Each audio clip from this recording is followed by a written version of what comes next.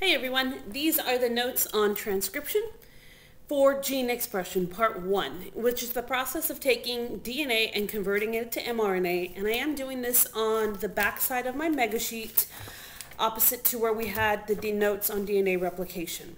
This process of transcription is going to take place in the nucleus of a cell, and so the first thing that's going to happen is we're going to take DNA, double-stranded DNA, we're going to uncoil it,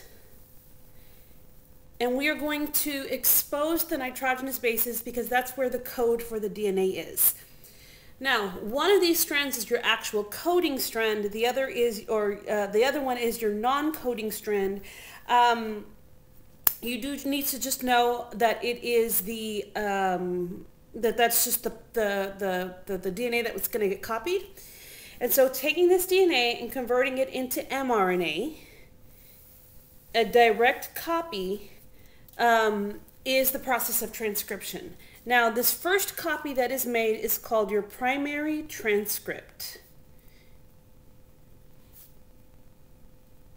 This primary transcript is complementary to the DNA, with the exception of that in the mRNA, which is this right here, it's going to contain the letter U instead of the letter T, so uracil instead of thymine.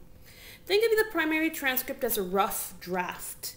This rough draft is then going to be edited before it's going to be allowed to leave the nucleus. And there's three main things that are happening in the editing process, or what we call transcription processing. Number one, we are going to remove sections of DNA that don't actually code for anything, that don't code for the proteins themselves. So this segment of DNA, this gene, which is just a segment of DNA, is copied and made into that primary transcript out of mRNA. Then we're going to remove those non-coding sections called introns. Introns, just think of it, introns in trash.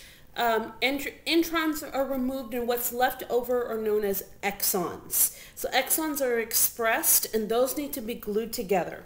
And when they're glued together, those pieces, what you're left with is much shorter than the original primary transcript. The second thing that's going to happen in our processing for eukaryotic transcription is the addition of your caps. We're going to add one on the 5' end. So I'm just going to randomly assign this one right here as a 5' cap. This just helps to protect the mRNA and keep it from getting damaged. Then the third thing that's going to happen is the addition of a cap or a tail on the 3' end. So both of these right here act as a way to protect the DNA or the mRNA. And when you've removed the introns and you've added both your cap and your tail, this right here is called your mature mRNA. This mature mRNA is then allowed to leave the nucleus so that it can participate in, or it can be used to actually make the protein itself, which is called translation, and we're going to do that process down here.